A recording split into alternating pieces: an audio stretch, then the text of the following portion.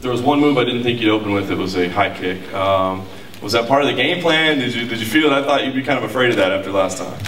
Yeah, I kind of wanted to go out there and show everybody my hamstring is just fine.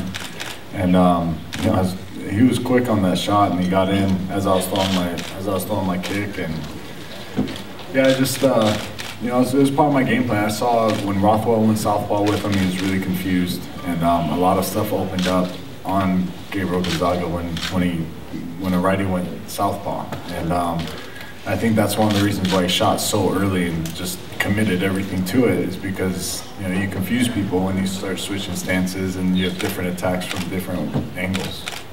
And can you talk us through the finish? Obviously, spectacular finish there against the cage. Some people were saying, were some of those elbows maybe illegal? Did it, you know, hit the back of the head? Was there any concern that maybe you were connecting to the back of the head, or do you feel it was a clean finish? No, I remember hitting him with one, and the referee was right there. I could kind of see him staying off, and he didn't say anything. So I hit him with two more, and by that time he was done, and I just kind of like stopped. You know, I didn't feel him fighting it anymore. So I just, you know, I try to be respectful in the cage, and you know, if I know that somebody can't defend themselves, I'm not going to take advantage of that.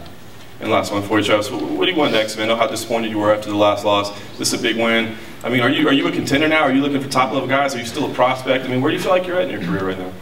You know, I think I'm starting to get some of the recognition that I may not have gotten before, and I think it's due. I think I've put in some of my time. I think that what's this, like my 6th or 7th fight in the UFC, and you know, I'm coming off of one loss in my career, and yeah, I think it's time for me to start moving up and get those shots, like, you know, Silva and some of the guys in the top 10, and you know, if that doesn't put me in the top 10, I'm sure I'll be there shortly.